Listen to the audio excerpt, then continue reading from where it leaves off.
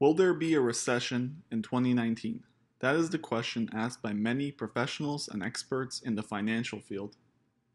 If you turn on the news or read the financial section of your local newspaper, you will find numerous articles stating that a recession is imminent. Financial personalities ranging from Sven Carlin, upcoming YouTuber, Peter Schiff, financial commentator, and even a former director for the Obama administration, Lawrence Summers, have all stated that a recession is imminent within the next few years. This most recent bull run, dating back nearly 10 years, has created a number of environmental factors that have influenced many personalities to come out and make a prediction stating that a recession is imminent. You may have heard about the recent trend of federal interest rates rising, the corporate debt bubble, the inverting yield curve, and a record number of corporate buybacks. But what the experts don't tell you is that all of these items come with a big asterisk, and we'll go through each one of them as the video continues. We can start with the federal interest rate. And yes, it's true, federal interest rates have been rising in recent years after hovering near 0% since 2010. And it's also true that federal interest rates rise before a recession. Those areas marked in gray represent recessions since 1990.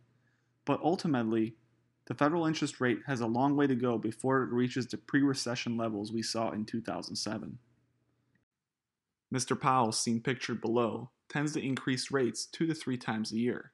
The current rate stands at 2.25%, and the rate before the 2007 recession was 5.25%, meaning we have 3% left to reach the pre-recession levels seen in 2007. If we assume in an average year the rate hike goes up by 0.75%, we have nearly 4 more years to go before we reach pre-recession levels in the interest rate. And even when it reaches that level, it's not assumed that a recession will happen right away. Look back at the chart at 1988. The level reached nearly 10%, and there still wasn't a recession until nearly 2 years later. Another major reason they state that a recession is imminent is the large number of corporate debt that is allocating right now as we speak. Corporations are tending to borrow a lot more money than they have in the past, and this is usually indicative of an incoming recession. And while that may be true, corporate debt isn't really a good indicator of how well an economy or how bad an economy is doing. A better indicator is to look at corporate debt as a ratio of market value.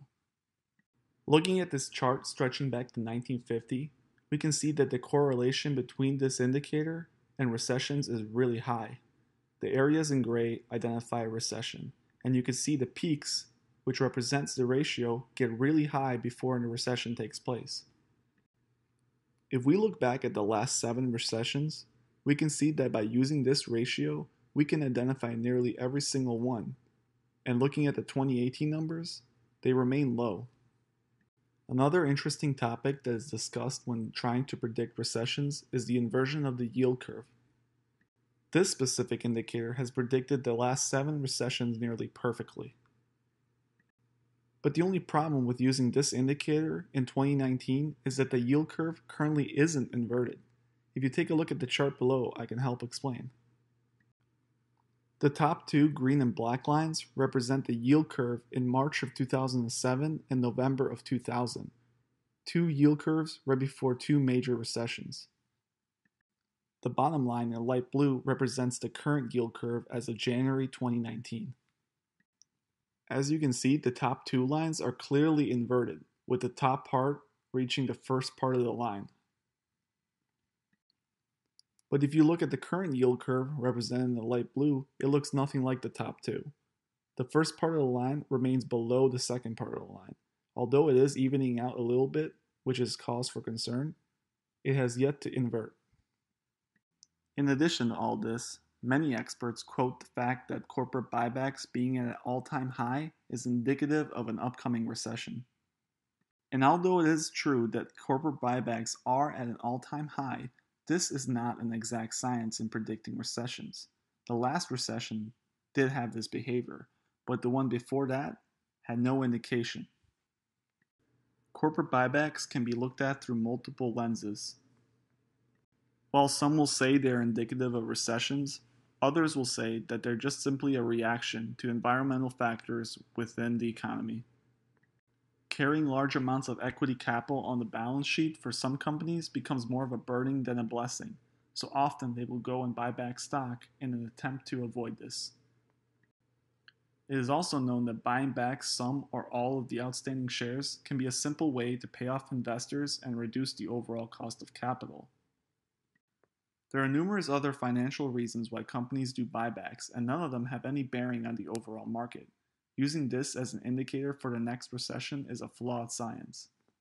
This, among other items discussed in this video, is why I believe this market is here to stay, and fears of recession by many are simply overblown reactions to a short window of history. The modern stock market doesn't have the data to support many of their claims, and ultimately a bull market ignited by the fourth industrial revolution could potentially last for decades. Stocks will continue to go up in 2019.